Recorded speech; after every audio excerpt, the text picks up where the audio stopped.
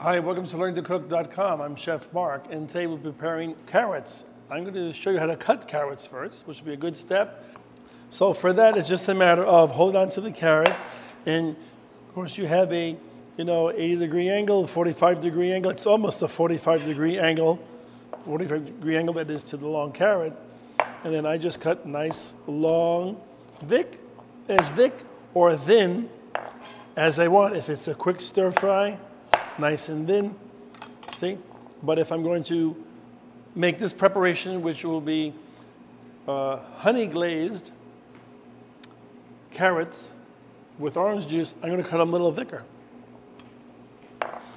So we'll cut those up, and then we'll bring those over to the stove to make the dish. All right, so I preheated my skillet.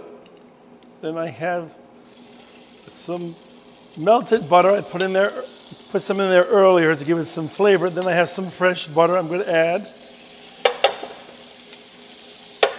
Fresh melted butter, that is, I'm going to add to the pan. Swirl that around. I'm going to add my bias cut carrots. I can toss them if I want to. You are brave enough. You want to toss them, that's fine. If you don't want to splash yourself or the countertop, you can stir them. Just easily have a little high heat, just to get that beautiful glaze going. I'm going to add now my honey to that. Stir that around. That's a great combination, sweet butter and honey. You can adjust the butter. You can use less butter. You can use just a drop of olive oil. You could also make these glazed carrots in water, so you don't need to be concerned about that as fat as well. I add some nice freshly squeezed orange juice to that. I'm going to add a couple pinches of salt, a couple pinches of freshly ground black pepper, and garam masala, which is a great spice from India. I'll add 2 pinches of that as well. It gives it a beautiful, exotic. Smells wonderful. It really goes wonderful with carrots, cardamom, and coriander, and garam masala, natural for carrots. We'll want that, let that come to a boil. We can taste it. You can use a little more honey, especially if you have the beautiful carrots that are locally grown. They love this preparation. The carrots are very happy when you make honey glazed carrots with the garam masala and fresh orange juice. Then we'll just add a little Grand Marnier at the end,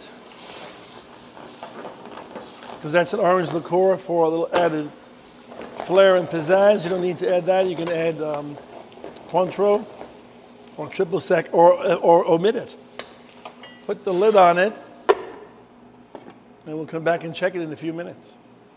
So our honey glazed carrots with that garam masala, orange juice, and Grand Marnier is beautiful. What's nice about this, as opposed to boiling carrots, and well, they taste like boiled carrots, is that they're tender and they absorb all the great flavor. You can use also agave syrup if you don't want to use honey, or rice syrup works very well. But they're tender and they sure are beautiful. And if you want to serve them, put them in a small bowl. Be careful, they're hot, hot honey, right? You can sprinkle some toasted sesame seeds or regular sesame seeds on top, or pepinos, pumpkin seeds. It makes a beautiful vegetable. I know you'll enjoy that. Bon appetit.